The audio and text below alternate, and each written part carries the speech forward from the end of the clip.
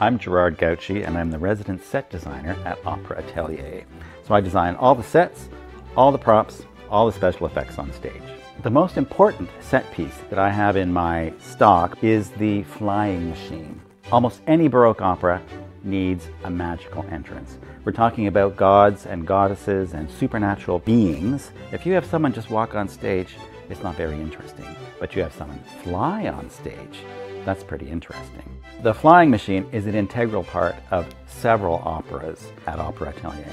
We've used it in Magic Flute, we've used it in Lully's Percé, in Charpentier's Mayday. It comes up over and over again. And in fact, the very first fully staged performance that we ever did was Monteverdi's Orfeo, and it featured a flying machine of Apollo. Our first machine was built at the inception of this company in the 1980s. And as the years have gone by, the machine has degenerated a little bit and safety standards have changed.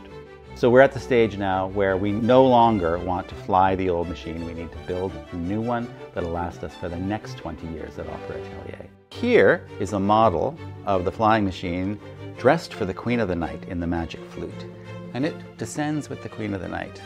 This is from the opera Percé by Lully. And the goddess Venus descends at the end of the opera, bringing her temple with her, and the two lovers ascend and rise back into heaven. We'll be using this machine in our production of Gluck's Orpheus and Eurydice.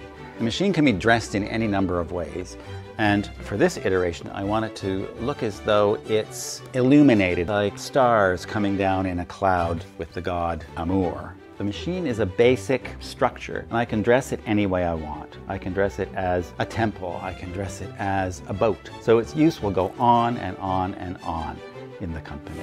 Having a new flying machine made is a very expensive proposition. We've had a very generous donation of $20,000, and in this campaign we're looking to match that $20,000 from you.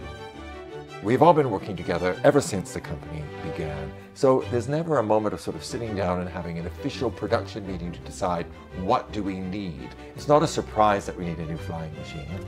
It was a question of when we were going to need it and what production would be the ideal production in order to launch this new endeavor. It turns out that it was Gluck's Orpheus and Eurydice.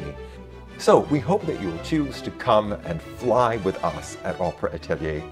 Help us raise the $20,000 that will match the $20,000 donation that we have from our generous anonymous donors.